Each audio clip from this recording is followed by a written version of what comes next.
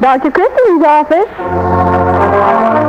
The Vaseline Program, the only show in radio where the audience writes the script. And tonight, it's Memphis, Tennessee that gets the winner, with the prize money and honors going to June Evans of 1608 Michelle Circle North for her play, The Girl with the Golden Gauntlets, starring Jean Hersholt as Dr. Christian, with Rosemary DeCamp in the role of Judy Price.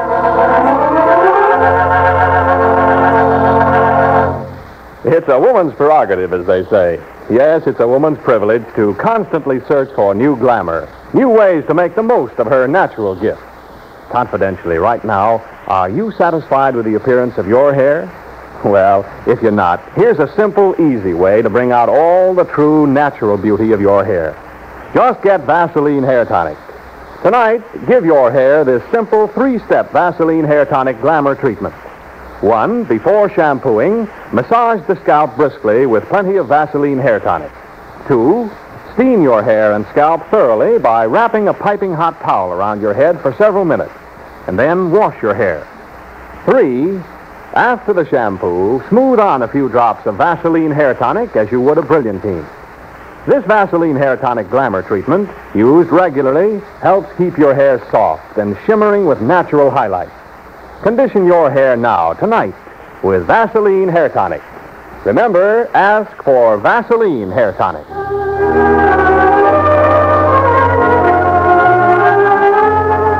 And now to meet The Girl with the Golden Gauntlets, an amazing story of 2 pairs of hands, one grotesquely hideous, the other divinely beautiful, and how these hands gambled for a woman and the man who loved her. As our play opens, Judy Price finds it hard to keep her eyes on her work as Dr. Christian escorts a very lovely lady out of his office. Then I'll expect you tonight, Paul. That's a promise. My plane leaves early tomorrow, you know. Then at 7:30, unless the stork makes an unexpected call. Goodbye now. Goodbye, and thanks for dropping off at River End just to visit me. Well. What did you say, Judy? I said, well. Is that a question or declaration? I mean, do you expect an answer? What on earth is she doing here? Why, it's still a free country, isn't it? Well, I mean, oh, you know darn well what I mean. Every society editor of every society page worth a stuffed olive has called her, quote, the most beautiful woman in America, unquote. Movie queens look at her picture and drink poison. Congressmen see her pass by and swoon in the middle of a filibuster. Like G.I. Joes all over the globe were writing poems about her. In fact, she even has Judy Price making speeches. Yeah. Oh, what's the modern Helen of Troy doing in River's End? Oh, she's traveling across country by plane and dropped by to invite me for dinner at the hotel. Oh, just like that? Well, why not? What's wrong with me? Oh, isn't she stunning, that gorgeous face and that glorious figure? And, oh, those beautiful hands. Oddly enough, her hands remind me of the strangest, most unbelievable hands I've ever seen. Well, how can hands be strange? They're just the terminal part of the arm, used for thousands of purposes, from chopping wood to playing music. Or else to be hidden forever under gloves, to excite great curiosity, and to become the most talked about hands in all Paris. How did Paris get into this? Because it was there I first saw that girl, the one with the strange hands, I mean. Oh. I learned about her from Steve. Steve? Who was Steve?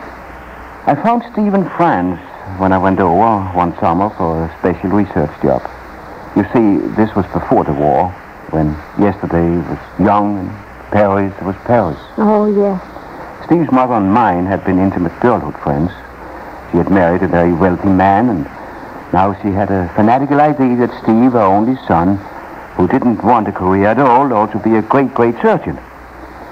She asked me to keep an eye on him while I was over there. Late one night, when I was deep in my books, he came bursting into the quarters and said, Hi, Pavlo. Oh, quiet, you boiler factory. Where have you been? In paradise. Oh, paradise. Drunk again, night after night. Oh, Pavlo, she's wonderful. The face of Venus, the eyes of Cleopatra, the smile of Mona Lisa, the form of Salome. Hey, put those books out of my sight. Don't you know books frighten me? Fine surgeon you'll make. Surgeon, he says. What does a guy who's going to inherit $20 million want to be a surgeon for? I'll bite. Why? No, my mom's got a daffy idea in her bonnet that I ought to save humanity or something. Nuts. Anyway, about this girl, Pablo, for the love of cabbage, will you close that book? Listen, Steve, I haven't got $20 million, and I do want to be a decent surgeon. But I want to tell you about Ariella. Ah, now you've done it, Romeo. Here comes trouble. Oh, glad it's only you, Charlie. You fellows woke me up. Whenever I hear noise coming out of this hole at 2 o'clock in the morning, it means one of two things. Either Steve has fallen out of love with his old girl, kerplunk, or he's fallen into love with a new girl, kerplunk. What is it now? A ne'er did Grecian chisel trace, a nymph, a naiad, or a grace, a finer form, or lovelier face. When he drools like that, it's a new one. Come on, let's hold this alcohol sponge off the bed, Charlie. Who, as if I won't get my tongue cut out for asking, is this new wench? Ariella, all fabulous queen of the Sultan's harem. Ariella. Now go cut your tongue out. Say, not the singer at the Shane door. Queen of the Sultan's harem. Now, listen, boy, that girl has half the men in Paris dancing on their heads. Princes and counts and Russian dukes spend half their nights polishing their dueling swords on account of her and drinking themselves to death the rest of the night. You know her? Know her? Why, she's dynamite. Well, she's wildfire. She's a whirlwind in a mountain pass. Stevie, boy, look out. Oh, cut out the rubbish, Charlie. Paul, you'd better keep this kid away from her. I don't get it. Don't you? Listen. She's the girl with the Golden Gauntlets. And I want to marry her.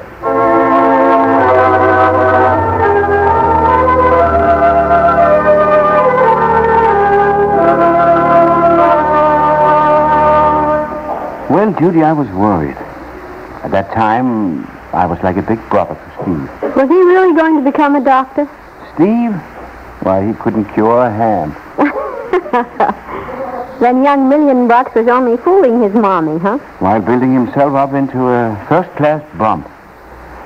He was sending this girl a dozen orchids every night, borrowing large sums of money and giving her expensive jewels.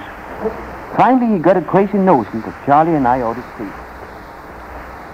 Listen, you dope, that place is jammed to the teeth. I paid the headshot $50 to reserve us a table. Oh, but I've got a heavy date in the lab tomorrow morning. You and me both, Paul. But I want you to see why I'm insane about her.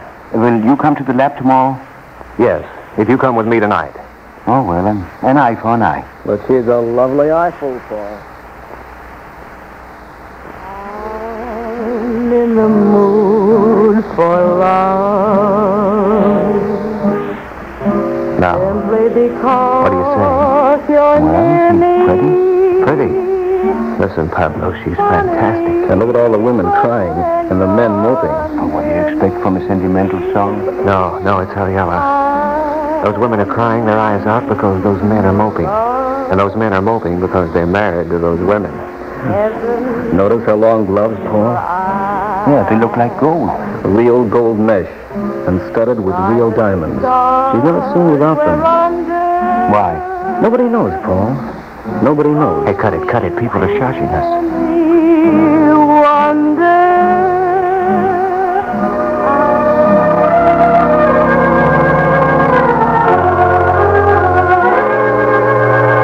Doctor, you've been moody all day. I can't help thinking about that girl, Charlie. So? Junior keeps raving that he intends to marry her. I think he's wrapped in plain foolishness. But I want to know who she is. Well, I got this from an old man I met in a sidewalk cafe. He knew her when she first arrived a couple of years ago, down on the left bank. She came from the States. Oh, I thought she was French. Oh, no. She's from Tulsa, Oklahoma. Well, just an American product with a Parisian label. She came here to paint. Imagine that. Even then she wore them. Wore what? Long black gloves all the time. She lived in a dirty little room, starved a good deal, had no friends of any kind, and painted. With gloves on? With gloves on. Worked very hard, but sold nothing. Then how did she live? She walked into a little dump one night, desperately broke, and begged them to let her sing for a meal. I see. That's how she started, huh? She was sensational. I can imagine that. Now she's the rage of Paris.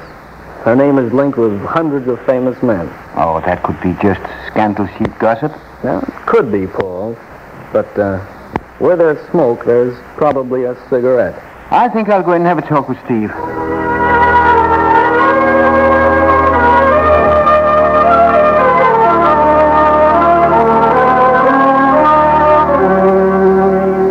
Oh, use your head, Steve. Stop being a fool. I won't have you insulting the girl I love. She's not the kind of girl you're supposed to love, the most notorious woman in Paris. I said stop insulting her. Steve, I promised your mother Since when are you my keeper? I see. You think I've been kidding. Well, get this straight. I'm going to marry Ariella. You and my mother and all my mother's chromium-plated lawyers can't stop me. The only thing in the world that bothers me is, well, her hands. You've heard the usual rumors? Fantastic rot, I guess. I've heard them, too. Could it be, Paul? Could she have claws like the claws of an ape, hairy and black? Listen, Steve. Or what the others say, that the talons of an eagle with wrinkled flesh and long, sharp nails, and the paws of a beast are just bones, charred and fleshless, burnt by fire? What's under those gloves, Paul? Now, Steve, hold on. Then there's an actress, jealous of Ariella, who swore to a newspaper reporter that Ariella's hands are without fingers, scaled with the silver scales of a fish. Instead of hands, she has fins. Stop it, Steve, stop it. I don't care what her hands are like. The Golden Gauntlets may be only a publicity gag. I'm thinking about her reputation. And what's wrong with her reputation? From what I hear, she hasn't any. Pablo, if anybody else said that, I'd kill him.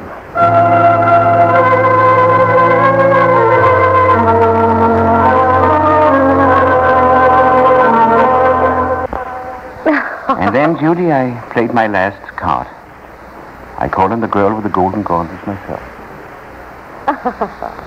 So you are Stephen's friend, whom he calls Pablo. Yes, I'm his friend. And may I call you Pablo, too? If that would please you, mademoiselle. Any friend of Stephen's may call me Ariella. Thank you, Ariella. So, you came to save him from that awful woman, that she-devil. Yes. He's really just a boy, a gallant, foolish, headstrong boy. That's why I like him, Pablo. He fancies he loves you. A beautiful compliment. But many men have loved me. And do you love him, Ariella? What do you mean by love? You ought to know. You're a woman of the world. Yes, I'm a woman of the world, but I'm not the world's woman. Now, I didn't mean that. I'll tell you this. Many men have loved me, yes, but I have never given my love to any man. Do you understand that? He doesn't answer my question about Steve. Only fools and philosophers ask questions. Call me a fool, then. Because if you really love Steve and if he loves you, I'll step out of the picture. You're no fool, Pablo. You're very wise. I still demand to know, do you love him? Love him? How can I? How dare I? How dare I love any man? Look at these gloves, these evil, hideous gloves, which I must wear all the time. As long as I shall live. Oh, look what life has done to me.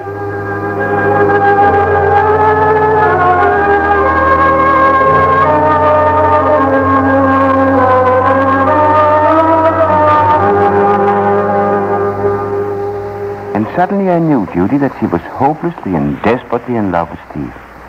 That she was clean and fine. I'd been as wrong about her as all the cheap scandalmongers of Paris. And still, for some mysterious reason, she considered herself a forbidden woman. The next day, I told Steve about my visit. So you like her? Oh, Pablo, that's swell. I'm sorry for all I've said. Say, I'll bet you came under that spell. But you can still become a good doctor, Steve. No, not me. Who wants to save humanity? All I want out of life is plenty of fun. With all your money and talent, that's a pity. And say, I've got a scheme. I'll prove her hands are like anybody's hands, like yours and mine. I'll make her remove her gloves. What sort of scheme? You've got to come with me tonight when I take her home, after her last performance.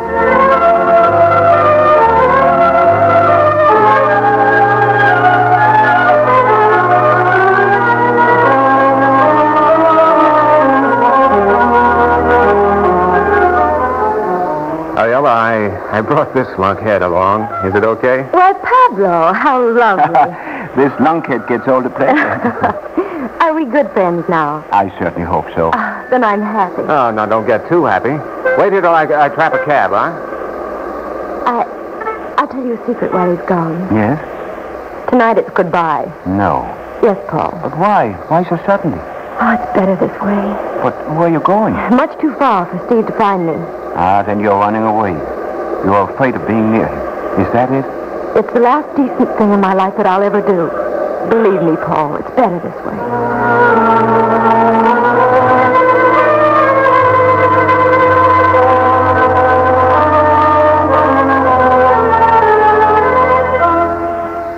But then, Judy, Steve came back, and soon we were sitting in the cab. Steve beside her, and I half facing them. She was rather melancholy and very beautiful, with her hands folded in her lap, wearing the golden gauntlets up to her elbows, with golden chains around her wrists, as if to prevent the gloves from being torn off by surprise. Her throat was framed by a lovely string of pearls, and I remarked about them. Oh, they must be worth a king's ransom. But far more precious to me. They belonged to my mother, and before her to her mother, and even her mother's mother. I see. Very old and very dear. I told Stephen once they're the dearest thing I own. Right. Cigarette, are you on? Oh, yes, thank you. Here you are, Pablo. Well, just this once. Say, this slut next to the door here has matches. Oh, no. Let me try out my new lighter.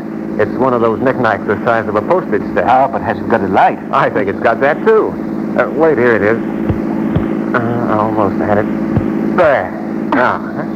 Thank you. You see, it really works. And now yours, Pablo, is... Oh, please be careful, my pearls. Oh, your sleeve button. It's caught in the string, and you torn it. Oh, my lovely It's all pearls. over the cab. Oh, don't worry. We'll find it. Oh, quick, please. You bet. Here we go.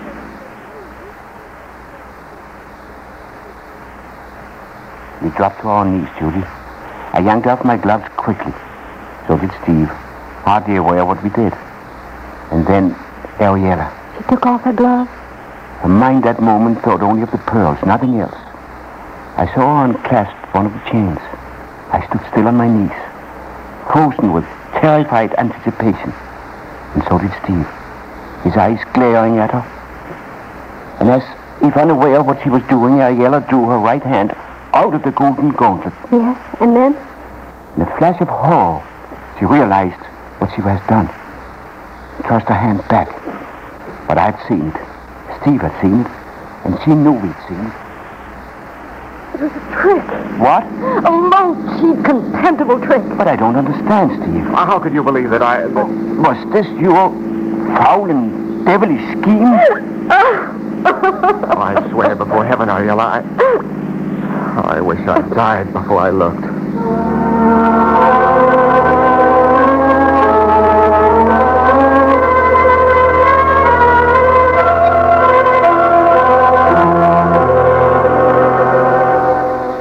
And he'd planned it cold-bloodedly, Doctor, to use his lighter on her cigarette and to catch the button of his sleeve in her pearls.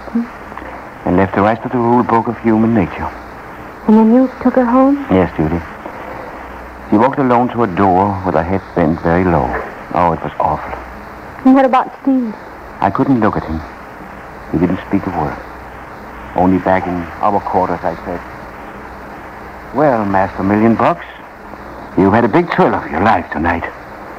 You broke a girl's heart into 1,000,000 pieces and ripped her soul into shreds." I know, Paul, I know. Is that all you can say? Only this. I wish I were dead.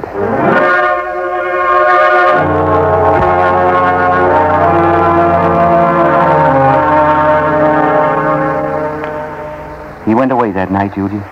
Disappeared completely. So did Ariella. She was never seen again in Paris. I see. Oh, can't you tell me about her hands? They were the most unbelievable hands I'd ever seen on such a beautiful girl. All of her hands seemed to be discolored, roughened, scaly, and most of the fingers were red, like the feet of a duck. Oh. What became of Steve? If a man can be reborn, Steve was reborn. The old spirit left his body and a new spirit entered. He began to study medicine as though the whole medical future of the world depended on him alone. And did he ever become successful? Successful? Now, haven't you heard of Dr. Stephen Barclay Talbot? Talbot, the greatest plastic genius of them all? One and the same. He's given hundreds, thousands of horribly maimed and disfigured soldiers brand new faces, new bodies, new lives. So he was Steve. And Ariella, what happened to her? Didn't you recognize her? Recognize her? The lovely lady you were raving about in my office not an hour ago? What? Dr. Talbot's wife? The gorgeous creature with the beautiful hands. Is she, Ariella? Yes, Judy. And it was to give her those hands that Steve Talbot became one of the greatest surgeons of our time.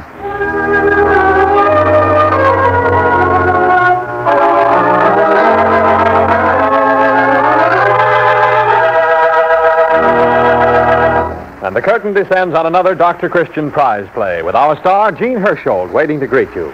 But first, a word from Judy Price. They may be out of uniform, but for our doctors, the fight against injuries and disease goes on. It's heartening to know that now they'll have new weapons, new treatments and therapies perfected during the war. The new burn treatment, for example, that converted so many thousands of serious battle burn cases into remarkable recoveries.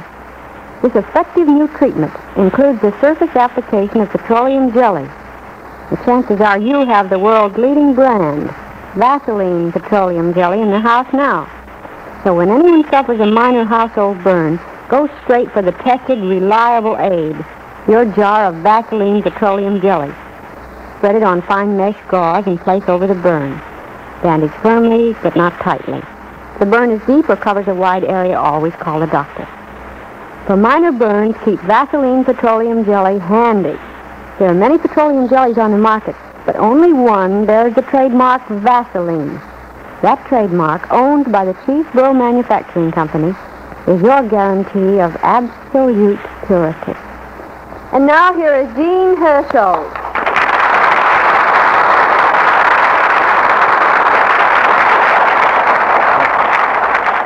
Thank you very much. The author of tonight's ingenious story is June Evans of Memphis, Tennessee.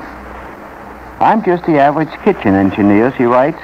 My day begins with the click of the milk bottles and ends when the young one has hollered, "Good night, Mommy."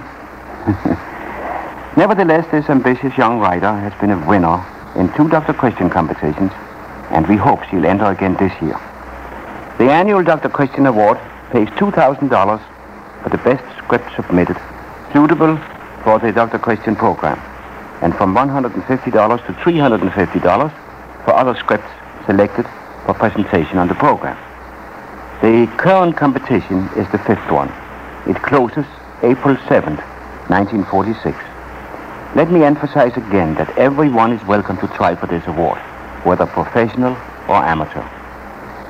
To date, 187 winners have had their place chosen for this program. If you wish to enter and send for the folder of rules to the Dr. Christian Award, 17 State Street, New York, 4, New York. Next week we plan to present an exciting melodrama called Forbidden Hill by Robert Jackman of Hollywood, California. We invite you all to join us again next Wednesday evening to hear the Vaseline program, same time and same station. And until then, I'll say good night. Here's a friendly tip. If cold weather brings tender, chapped lips, for quick relief, quick healing, get Vaseline Lip Ice. With Vaseline Lip Ice, chapped lips begin to heal almost instantly. Only 10 and 25 cents at druggists everywhere. Vaseline Lip Ice. Remember, if you want to try for the Dr. Christian Award, send for the folder of rules to Dr. Christian Award, 17 State Street, New York 4, New York. Write tonight. Art Gilmore speaking. This is CBS, the Columbia Broadcasting System.